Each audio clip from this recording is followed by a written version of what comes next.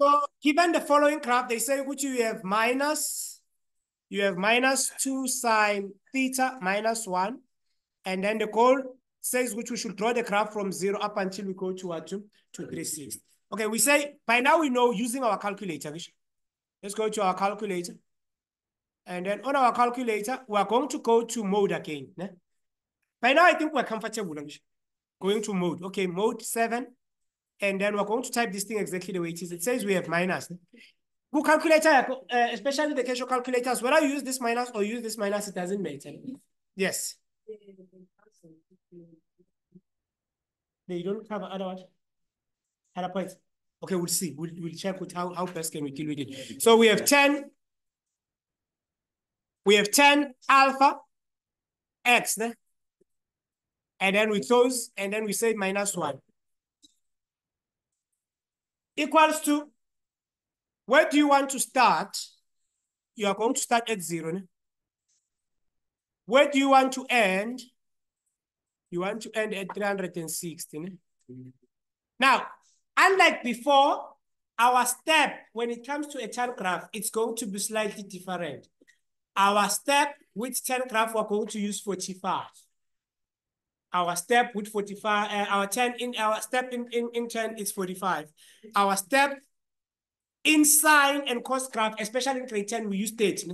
It makes our graph looks better. The other thing that we could have done is to use 15. The safest one is 15 because 15 works whether you have 50, whether you have 45 or you have 30, it doesn't matter. It's going to be covered there. So with 10, the step that we're going to be using, it works best with 45. So we're going to put 45 here. And then now what do we have then? We have a situation whereby it speaks about error. I'm going to look for the errors first. 90, it's an error. When I see there's an error, I'm going to come and highlight at 90 and say at 90 here, there's an error.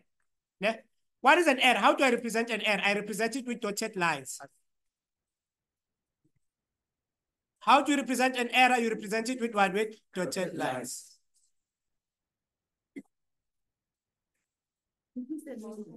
And then where else do we have an error? We have an error at 270. So at 270, you come and also do dotted lines like this.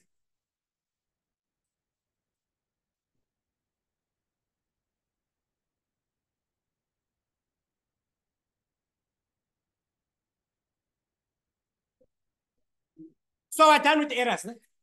As soon as you're done with the errors, then you can go and plot the points. Now you have points before the error. You are going to connect those points. And then you have other points after an error. You connect those dots. And then you have another error. You connect those dots. So you connect our dots according to the error before the error that we have. Now, what do I mean by that? Let's start with number 1. On number 1, we have 0 and 45. Let's go to 0 and 45. 0 and 45. So 0 is to 0. That's the first one.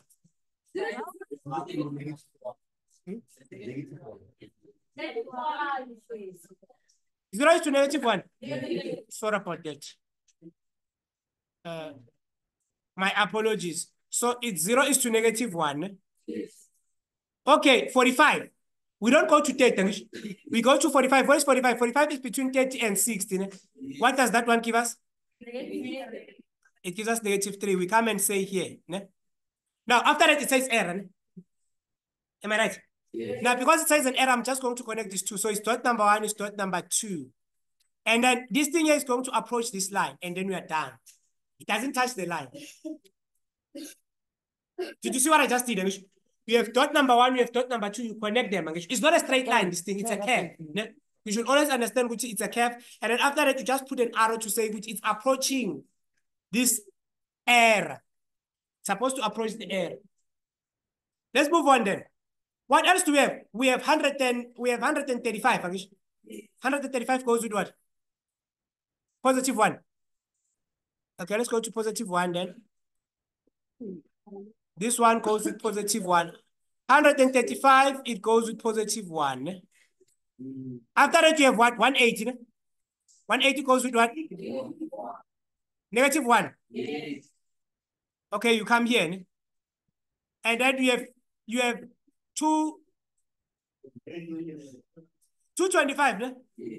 225 goes with what? It's here. It's fine. It's here. So how many dots do you have there?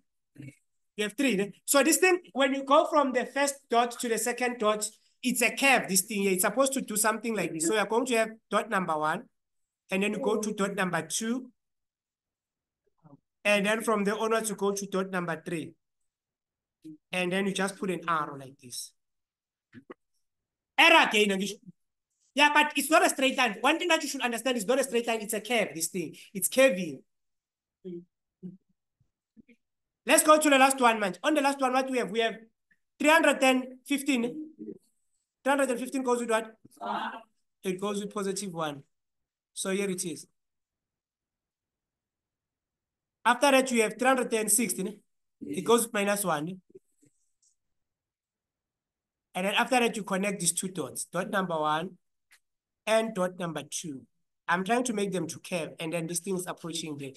And then this is how our 10 graph is going to look like. There's nothing special. We are done. Yes. Huh?